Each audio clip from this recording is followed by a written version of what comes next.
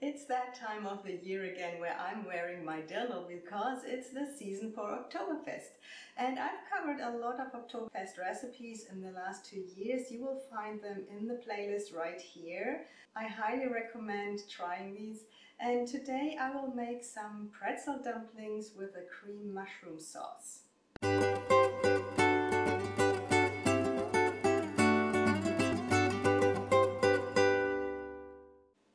Before I walk you through the ingredients, please know that there is a blog post that accompanies this video. It's right here. You will find all the measures, the quantities there for this recipe, and you can switch between the metric and the US customary system with the link below the ingredient list.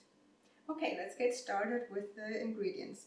What you need for the pretzel dumplings are some pretzels. So these are leftover pretzels that I have from the last couple of days. I was playing around a little bit with pretzel recipes and pretzel shapes, so this is what I get out of it, and we ate some, but there was more than we could have. So this is what makes it different from the regular dumplings where you would just use the regular rolls. Here you will have a different taste, a much more intense taste, and for that reason in this recipe I will not use the bacon that I usually use in my other dumplings. I also need milk, eggs, some butter, onion, salt, pepper, and for the mushroom sauce I need some white wine, and this is a Riesling. I've decided on this Riesling for the simple reason that I had it in my pantry. Then I also need some broth, mushrooms, and a lot of cream. And I almost forgot to mention the thyme. So this is from my garden. This is a garden harvest. You can use fresh thyme if you have some, or dried thyme, and you need it for the sauce. Now the first thing to do is to cut the pretzels into smaller cubes.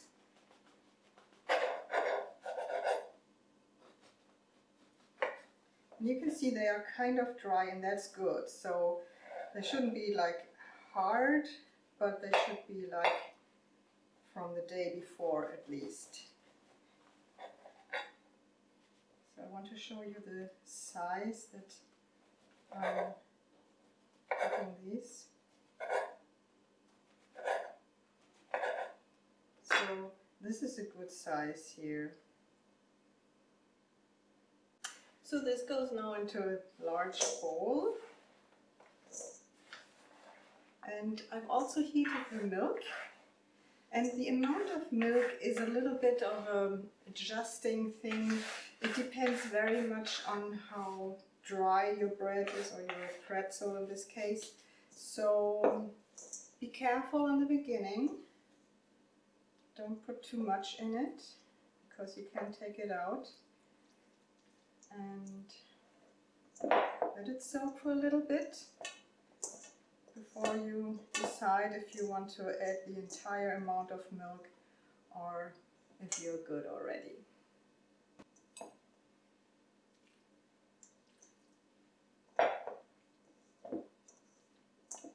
Okay, I set this aside, and next I want to dice the onion.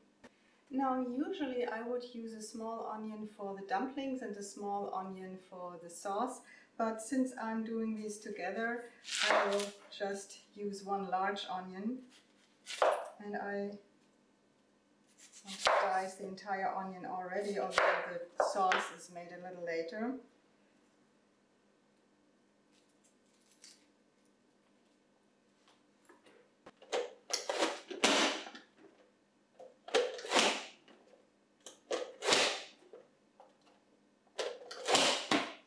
And I use now half of the onions that I just diced and fry them in some butter.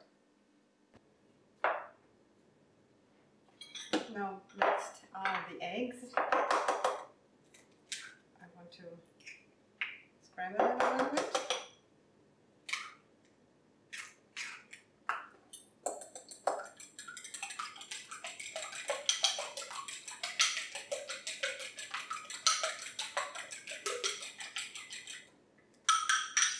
Already enough. And so now comes the work with the hands. I'm removing my rings.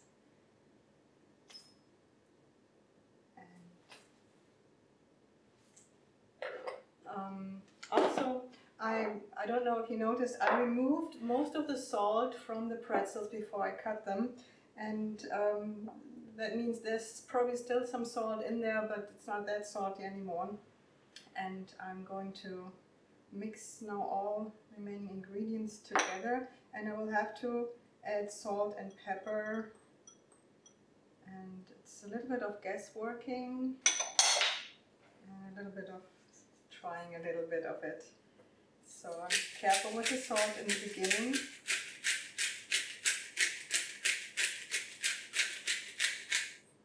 Okay, and now I have to mix this with my hands.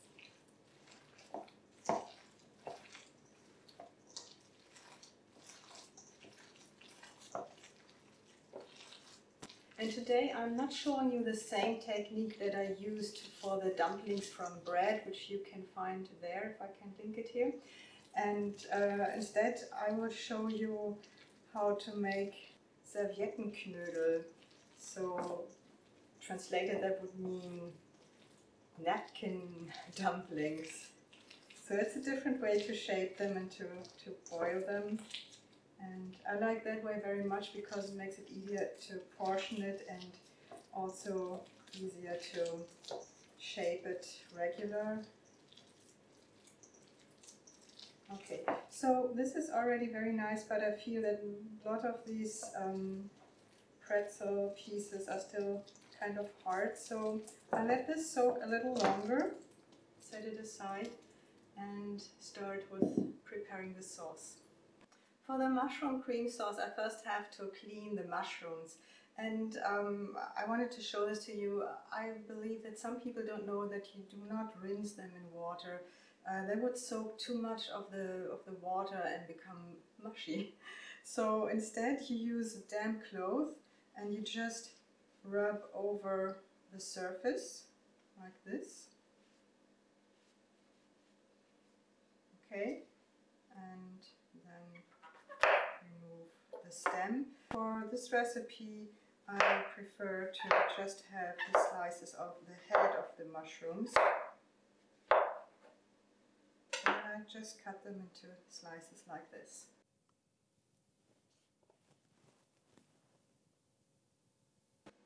Let's take another look at our dumpling mass. So it's soaked a little longer now. Let me see. Yeah, it's much better now. I still feel that they have feels like lumps. That's okay. It doesn't have to be like a mashed potato or something. I just want to be sure that it's really soaked well and sticks together very well. So I give it one more mix and then I'll try a little bit of it. Make sure I have enough salt in it.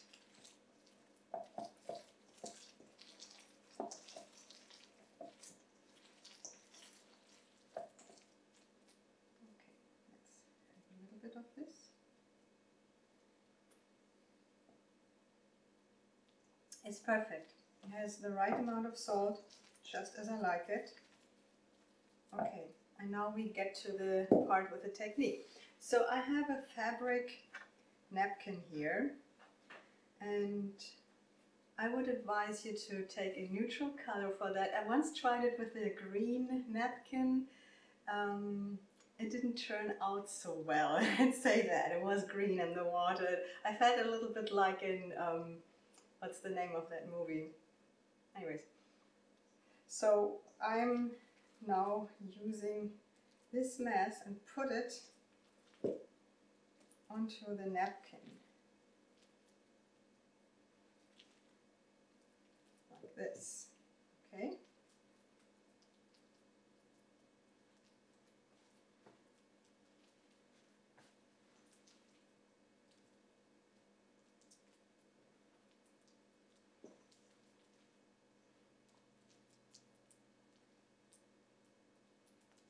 Alright, let me quickly clean my hand.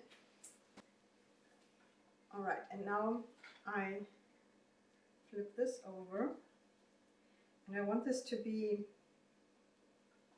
quite firm, so I press this a little bit. and then I roll it. Make sure that it doesn't come out on the sides.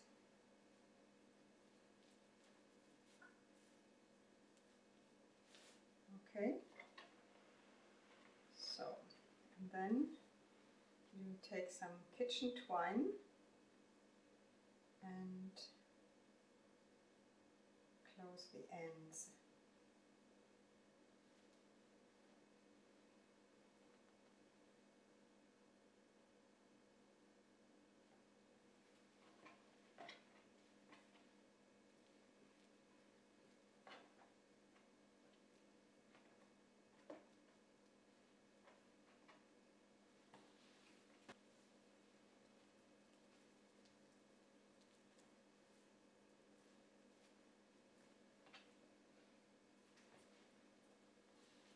Okay, so I pressed this a little bit inside too,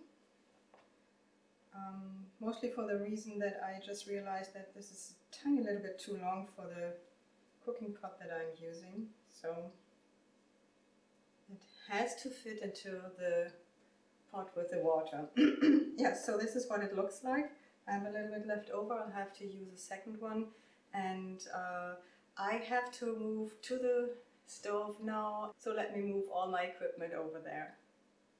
I've brought a large pot of water to a boil, and I will now reduce the heat so that the water is just barely bubbling, so simmering, and then I will put the pretzel dumpling into the water. While I wait this to stop boiling that much, I will already start to heat my pan, and I'm adding butter to the pan and also a little bit of oil.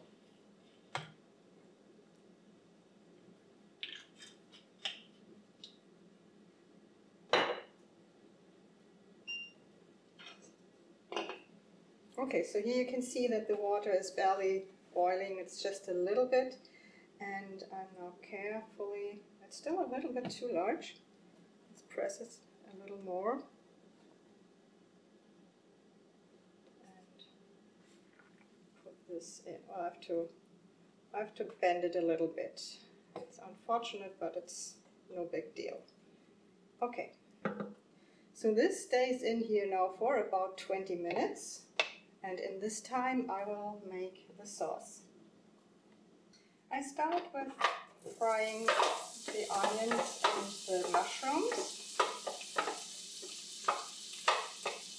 And just to mention it, you can use any kind of mushroom that you like.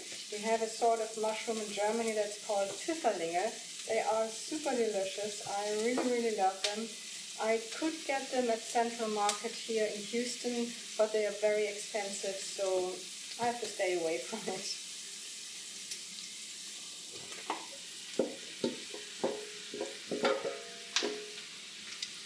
And usually you use less of the mushroom than I do here today, because most of the time the sauce is used as a side for meals that come with the meat. And sometimes it's for schnitzel or stuff like that. However, I'm using this today instead of a meat. So this is a vegetarian, not vegan though, meal. And I like this, especially in fall, very much. Mushrooms are very healthy, have lots of vitamin D and lots of minerals. So let's boost our immunity a little bit. Can't do enough in that direction these days.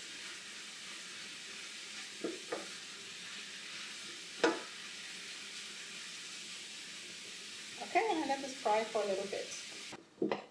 And after a couple of minutes, you see there's some liquid coming out of the mushrooms, and I'll add some salt now and some pepper.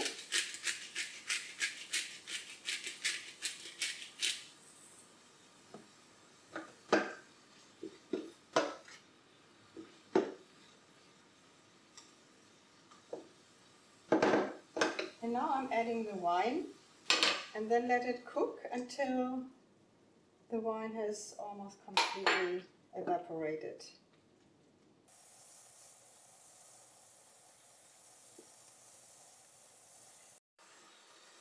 So this looks good, there's only a little liquid left. And now I am adding the broth. And you can use any kind of broth that you want. I'm using vegetable broth here because this is a vegetarian recipe. And if you prefer to use beef broth or chicken broth, you can do that too.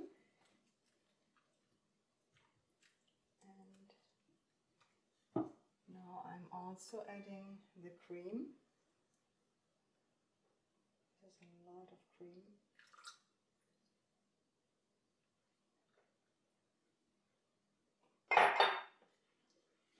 And now I have to bring it back to a boil and let this boil for some time to reduce the sauce so that it thickens.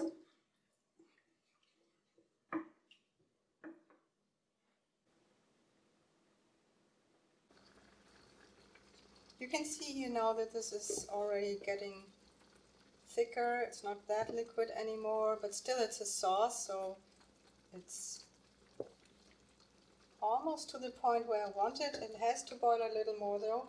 However, I want to try.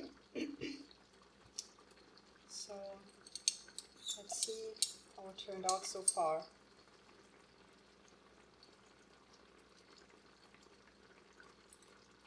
Oh, I wish you could see my face right now. This is amazing.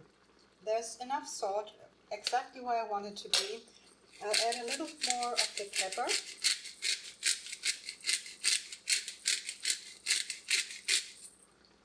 And I'm also adding the thyme.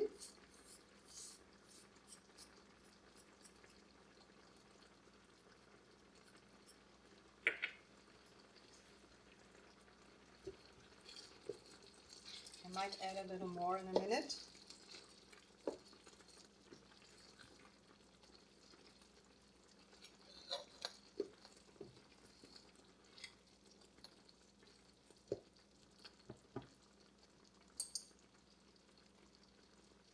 Okay, let's try some more.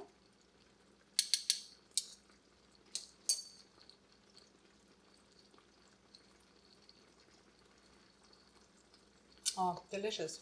That's enough thyme. So the thyme has a very strong taste. If you do too much, it's overtaking the mushroom taste. I don't want that.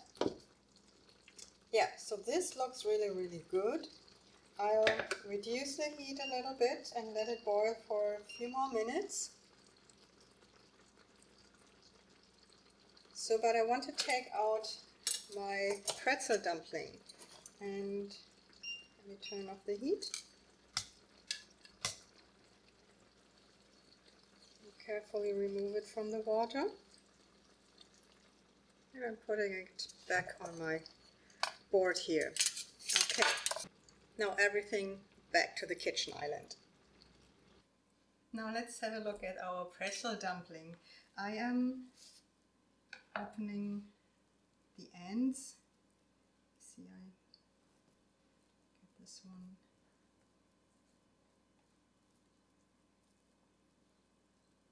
I need a scissor for that.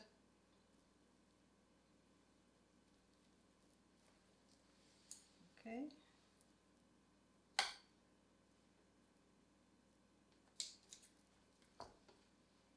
Alright. So it looks a little bit like a banana since I had to bend it a little bit in the pot. But that doesn't really matter. Let me turn this around. So you can see it's very hot. That this has shaped in some sort of sausage.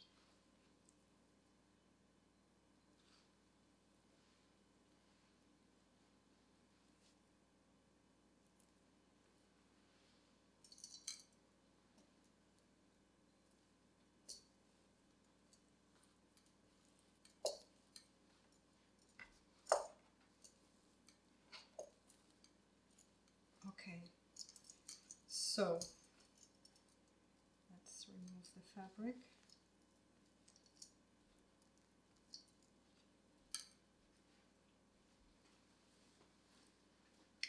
from this I can cut slices, and that's something I really like a lot, because this makes it easier to portion it.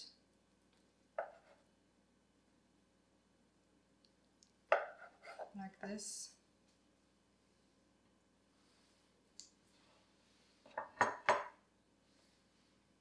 And add the sauce.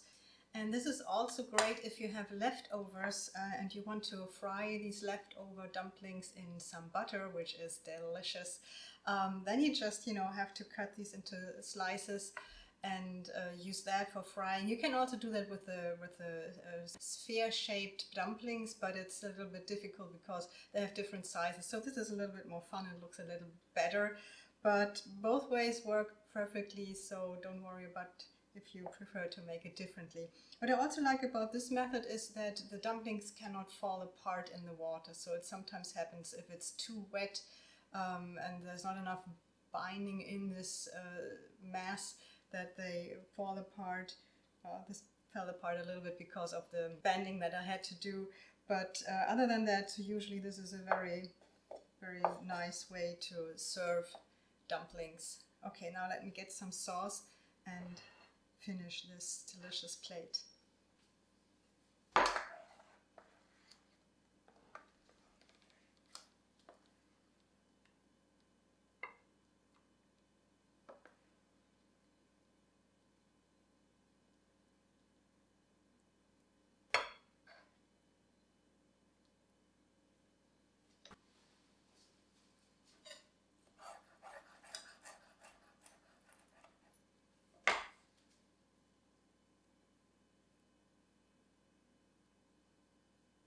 I can't wait to eat this. It's such a good fall menu. I hope you like this. Please subscribe, hit the bell button, and I hope you stay to watch the upcoming video.